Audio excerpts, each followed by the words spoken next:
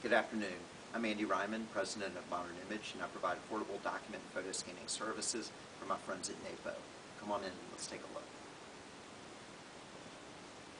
Here at the Tyson Scanning Center, what you see here is documents that are ready for scanning.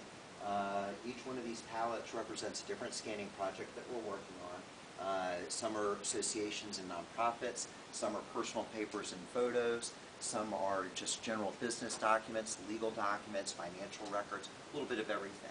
So after we've gone to your facility, packed up the records, brought them here to Tyson's, the next step is going to be prepping the documents for scanning.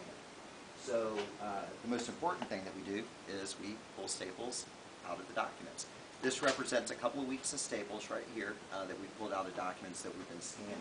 Once we're done preparing the documents for scanning, we bring it to one of our scanning stations. This one is a scanning station dedicated to the type of work I do for NAPO members in general. We scan personal papers on the Fujitsu, and then we scan photos, slides, and negatives on the photo scanner here.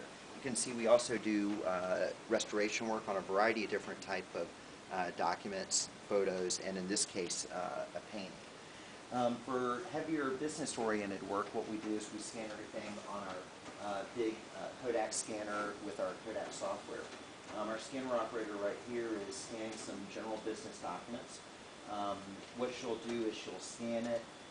Also on the station, we do the OCR to make the documents searchable, and then we'll index it to basically give it a name that will make it easier to find it later.